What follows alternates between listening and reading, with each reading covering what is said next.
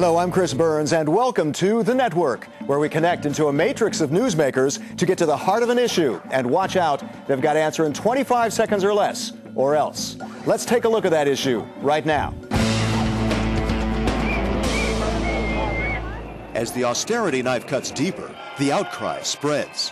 Even as the holiday season approaches, governments across Europe are forced to play Scrooge by seeking more cuts in their pension programs. The financial crisis has intensified what's long been a simmering problem. What to do about aging populations with ever fewer workers supporting ever more pensioners living longer.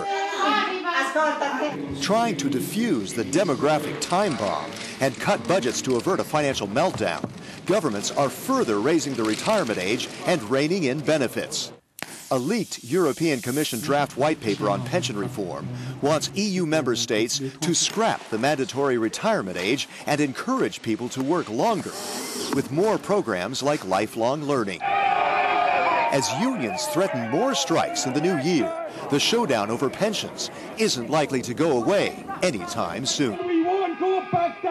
And wired into this edition of the network is here from Brussels, Laszlo Andor, the European Commissioner for Employment, Social Affairs and Inclusion. Claudia Mene, Confederal Secretary of ETUC, that's the European Trade Union Confederation that represents 84 organizations in 36 countries. And Philippe de Buck, Director General of Business Europe, which represents 41 business federations in 35 countries. Let's begin with a question for all of you, starting with the Commissioner. In Europe, there are about right now 4 workers for every pensioner, and that ratio will fall to 2 to 1 by 2060. How fearful are you of a pension system collapse that could actually bring down the euro? Well, in fact, this is the last period when governments have to act to implement pension reforms. The challenge is not entirely new, but it's obvious that the crisis had a big impact. It aggravated the situation, which was to some extent predictable. So we are helping the member states to design and implement good pension reforms, and this is going to be on the agenda, despite the fact that in many member states it has already started. Okay, Commissioner, thank you. Let's go to Claudia. Do you expect a collapse, and when? There's no collapse, because what we have to fight for is that those who are in the labor market have the opportunity to continue their work until the legal pension age. So unemployment is rising, and we have to fight for this first, and then think about cuts in the pension system. Okay. Philippe, what's your opinion on this? It's not to cut in the pension system, it's to safeguard the pension system by prolonging the activities of the older workers, as we call them. There is no way out. The life expectation has risen by 2.5 years each decade. So we have to review in order to safeguard the system. Okay, Philippe, I think probably one of the most salient questions here about the pensions is how high to raise the retirement age. Some people say it should be as high as 75 years old. Commissioner, what do you think? Well, it's not the European Commission who will tell each member state how high the retirement age should be. You don't tell them, but you advise them. What would you advise them? The advice is to make a link, a very clear link between the increase in life expectancy and the increase in the retirement age. It should not be an automatic link, because it's also embedded in the demographic reality of each country, the labor market pattern, the financial situation, the design of the pension system. But this link is very, very important. If we live longer, we also have to work longer. Right. Claudia, what do you think? If we live longer, we have to work longer, don't we? No, the thing is that only 50% of workers reaching the legal retirement age. So there are between the group between 55 and 64, only 43% are active on the labor market, and we have to take care that they have opportunity to reach the legal pension age. Philippe, your opinion? There are 2 elements. Claudia is right. We have to push those who step out of the market earlier to stay in the market, but I think we have to move that magic age from 65 to 67. Okay, 67. That sounds very conservative. There are suggestions that the mandatory retirement age be scrapped. What do you think? Yeah, as far as I know, it's related to some professions, and we think that there are professions still in the labor market who needs earlier retirement, like in the transport worker, or we know the construction workers, they cannot scope with a retirement age until 60, 64, or even 67. Shouldn't there be a Europe-wide pension system? Some people are urging that there should be a general across-the-board pension system, or should there actually be maybe a pension tracking service so that people who work in different countries be able to know really how much they're going to be getting in pensions? Commissioner. Well, there is already a pension tracking service for the pay-as-you-go systems, and it's working quite well. There's a good administrative cooperation between the relevant agencies in this area. Where we have to follow up is the private sector.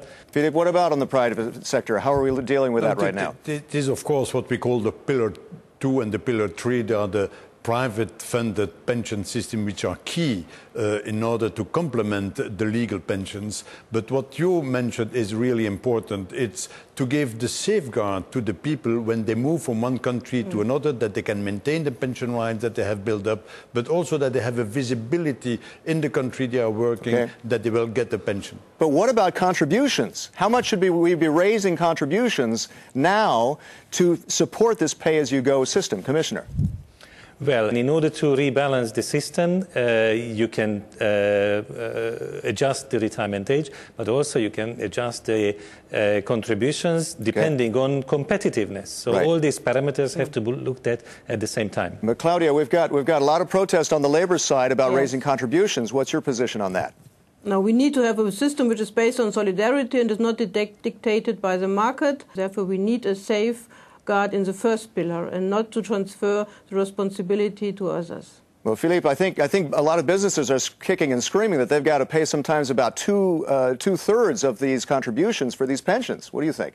Yeah, but of course they pay the contribution, but now the issue is, in order to raise the revenue of the pension schemes, you do it or by raising the contribution, and that is not a good idea as of today, or you enlarge the number of people who contribute, and that is what we have to work. It's all about activating the labor market and put people more at work and longer. Claudia, I think the average employee, the average worker has to realize that the state and companies perhaps can't pay all of their retirement. Yeah, but for saving privately, you have to have decent income and you have to have a salary which can give you the possibility to have private provisions. And what we see is now cut in pensions, but also cut in wages.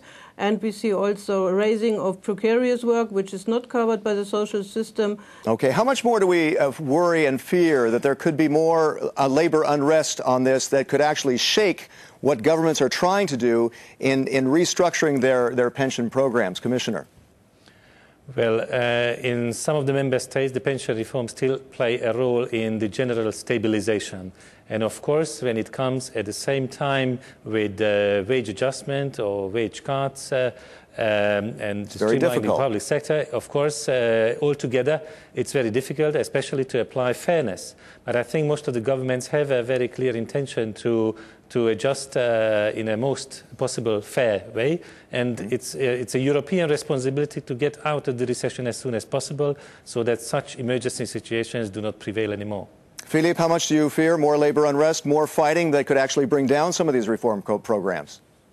Well, I hope not too much. I can perfectly understand that it creates some tensions, but in some countries, reforms were pushed through in a very close cooperation, and it went well. In some others, you needed some clashes. But at the end, what I'm pleased to look at that is that the decisions were taken. And that is what is important, because we needed, by all means, to review the pension system, financial crisis or not. Thank you, Philippe. And Claudia, how much are labor unions, trade unions ready to fight now to keep their ground, to prevent them from having to give too much when it comes to these pension reforms? So it's one question, it's immediate cuts, they are completely opposing, and when it comes to structural changes, it depends on the countries. You saw it in UK now, but there will be also tensions in other countries, but it will depend how much the trade union is involved and how deep the structural reforms will be, and therefore it's not predictable how many unrest there will be in the future.